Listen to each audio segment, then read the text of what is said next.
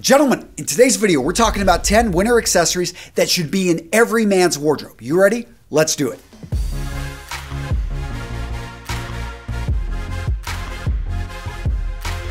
First up, gents, we've got classic winter headwear. You got to protect that head during the winter. Right here, I've got the classic watch cap, also known as the stocking cap, the night cap, the beanie. It goes by various names. Now, if you want to know the differences, beanies usually have a little ball on top, and yes, men can wear them. Stocking caps, night caps, those are going to be a little bit longer. Now, the thing about the watch cap, it is a casual cap, and there are other options out there if you're looking to actually wear something with a nice overcoat to dress up a bit and still be warm. Next up, we've got the classic flat cap, also known as an ivy cap. So this one here made from a nice felt. It's going to be in wool, so it's going to provide insulating properties. It also has an expansion right here, so it could protect my ears whenever I wear this. Now, you may be wondering what's the difference between this and the Newsboy. The Newsboy is actually usually going to have a pin right here, and it's going to be fuller in the overall design. Both of these look great when pairing them with an overcoat and basically more formal clothing. Next up, we've got the Ushanka, also known as the trapper hat or the aviator hat. What I love about this hat is you can wear it up, you can wear it down to protect your cheeks, protect your ears. It is a very versatile hat. And when worn up traditionally in parts of the world like Russia or over in Ukraine, you're going to find that this is a formal hat that can be worn even with a suit.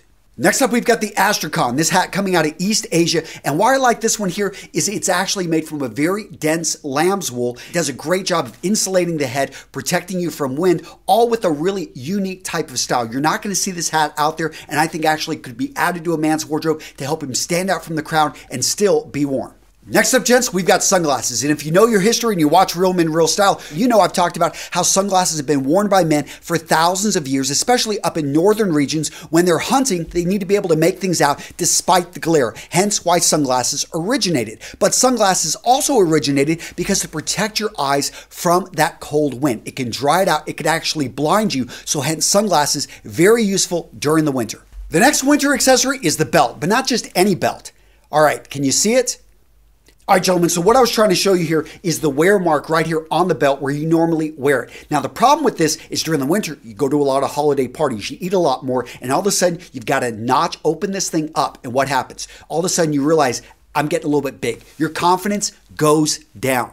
It's dealing with this issue, gentlemen, the shame that Anson Belt & Buckle, the paid sponsor of today's video, has come to your rescue. Guys, micro adjust technology. Check this out. 1/4 of an inch any way you want. You can adjust this belt. I've had this one for a year. Look, not a single mark of shame. Now, guys, I'm kidding, but you guys know I love Anson Belt & Buckle. For over 7 years, I've been talking about this company even before they were a sponsor. This micro adjust technology, once you try it, you will not go to the other type of belts out there. I also love the whole interchangeable system. So basically, these buckles come right off. They're going to work any strap. It's going to work with any buckle. And when it comes to straps, gentlemen, Anson Belt & Buckle has you covered. You want to be patriotic. You want to have fun. They've got you covered there. You just want something that matches your shoes. They've got a wide variety of different shades of all the most popular colors. And when you want something a little bit different, they've got new suede options. Guys, they've got vegan options. Go check them out if you haven't been to their website lately. And let's talk about their gift box. Guys, look at this right here.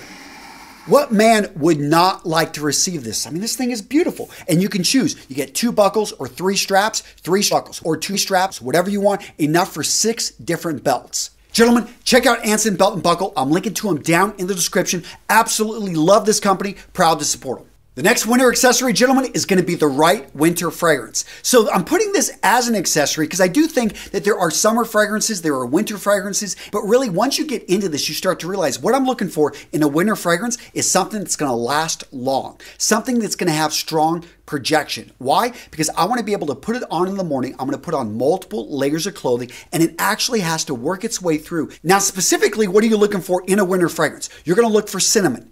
You're going to look for nutmeg. Look for vanilla.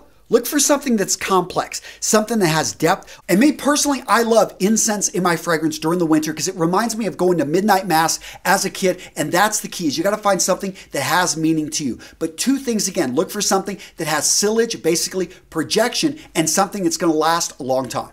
Next up, gents, we've got thermal underwear. And with everything, look at the style pyramid. It matters a lot. Yes, in underwear. Fit. Make sure it fits you. Any tight spots, this is fitting close to your body. It's going to irritate you. Do not buy it if it's too tight or way too loose. You want to be able to layer it. Next up, look at the fabric. For me, I want something that is not going to be at all itchy next to the body. So if you have issues with wool, do not wear a wool insulating thermal underwear. Next up, should you go for the single piece or go for the double piece? Me, I prefer double piece when it comes to thermal underwear because I like to be able to wear maybe the top or just wear the bottom depending on the other clothing I'm wearing. Next up, gentlemen, we've got gloves. Now with gloves, a lot of guys think you need to match your overcoat, your pea coat. Not exactly true. I look to the shoes. So if you wear black shoes, go with black gloves. If you wear brown shoes, go with brown gloves. And you don't have to have an exact match here when it goes to the brown, and you can trade it up. These right here, navy, I love them. You can also go with maybe a dark green. The key with gloves is making sure that they fit your hands and going with something that you know you're going to wear. Now, when it comes to mittens, I think mittens are perfectly fine if you're in an extremely cold area, but it is something that's going to be less formal than nice finger gloves. Next up, gentlemen, we've got scarves and neck gaiters. The whole thing here is to keep the neck warm. Now, neck gaiters I think are great, but they're going to be very casual, but they do a great job of keeping the neck warm. Now let's talk about scarves. So scarves are great because you can bring color into an otherwise drab outfit. But if you're going to start off your base scarf, go with a gray, go with maybe something with a blue. I like something with a contrasting color. That's a great option right there. But bringing in a color in a pattern doesn't need to be bright, but actually bring in something that draws attention, brings a little bit of focus in on the face, I think is great. Next up, pay attention to the material. The two scarves I just wore were a wool cashmere. This one is more of a cashmere, and it's great, but it has a little bit more of an airy feel to it. Not going to be as warm as those other ones, but still very soft, very nice. And then let's talk about silk options. These aren't going to add a whole lot of warmth, but what they are is going to protect my neck from the wind, and they're going to bring in a lot of color.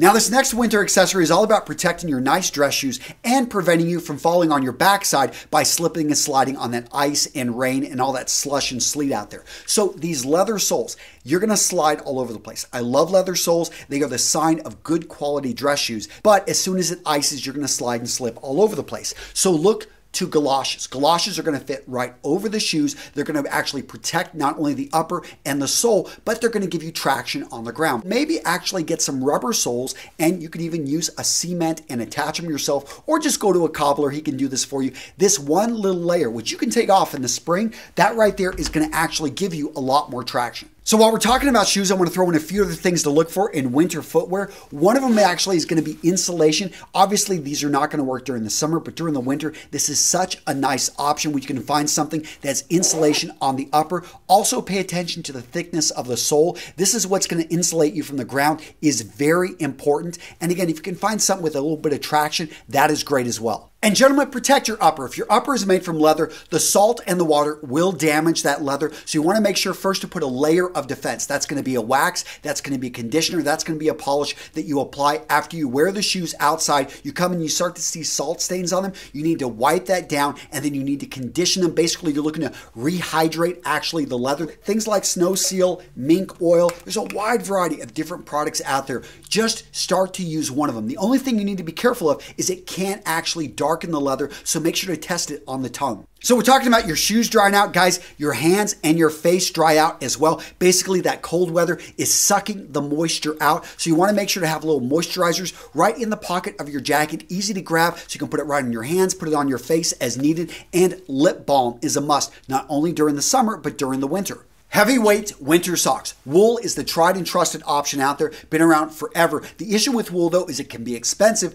and I know some of you guys have allergies to wool. So look to synthetic materials in a performance weave. You're going to find these at sports stores. These do a great job of wicking away moisture and keeping your feet warm during the winter. All right, gents, so at this point, you may be wondering, what jackets do I wear with these accessories? I've got you covered with this video right here, the 7 winter jackets that every man needs to know about. Go check out this video right here. I'll go into a lot more detail about jackets like this, the pea coat, and how you can match it with accessories. And gentlemen, don't forget, go check out Anson Belt and Buckle. I'm linking to him down in the description. Great company. And if you're looking for a gift to give to yourself or to a guy that has everything and is hard to please, he's going to love the whole micro adjust system. A great company. I'm proud to support him. I've known him for years and I love what they're doing. Great customer service, great products, make a great gift. Again, guys, I'm linking to Anson down in the description. Hey, you, really quick, if you like this video, click on that like button. If you're new to Real Men Real Style, click on that subscribe button, become part of our community. Make sure to get that notification bell. And if you've got something to add, let me know in the comments. I love hearing from you guys.